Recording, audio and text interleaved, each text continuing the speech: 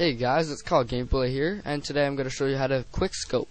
So first, what you're going to do is go into options, and you're going to want to check your stick layout. I have mine on default. Usually people do have theirs on default. I actually don't know anyone who doesn't. So usually I'd recommend default for quick scoping.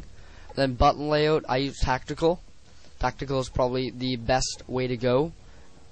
Drop shotting, hiding under cover, having all your bodily movements on your thumbsticks is a huge advantage. Now, sensitivity. The average sensitivity is around 2 to 4 on Call of Duty, 2 to 5 actually.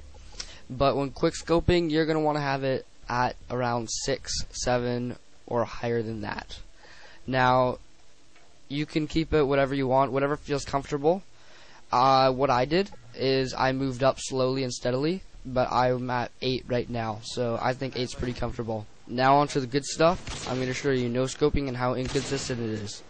Now, as you can see, my crosshairs are right in the middle, and it's not killing him. So it's pure luck.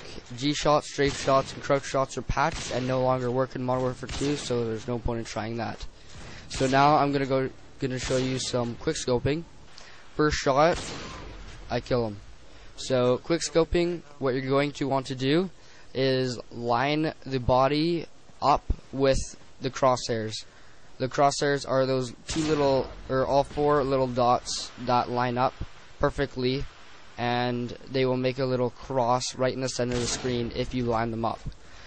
What you're going to want to do is line them up exactly and hold the left trigger down until your scope pops up momentarily, and you're going to want to press the right trigger and kill him.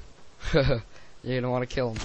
So another thing is leading your shots in Modern Warfare 2. You're going to have to lead your shots if someone is running a bit, and especially if you do not have host. Leading your shots is going to be key to getting a good kill streak or any kills whatsoever when you're on 3 bars or lower. So as you can see, I am leading my shots. When he is running, I'm aiming a bit in front of him. I'm aiming around his chest, but just in front of him, so it's killing him. Now, what you're going to want to do is, when quick scoping, you're going to want to shoot him at the chest area or the stomach. As if you get shot when you are shooting them, if you're aiming at their head, the bullet's going to go flying up into the sky. You're not going to hit him at all.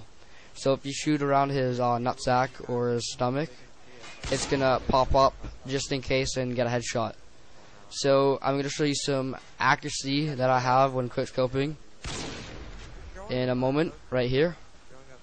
Now, quick scoping, a lot of people say quick scoping is luck on Xbox. Trust me, I've got it a lot, and I can tell you that it is not.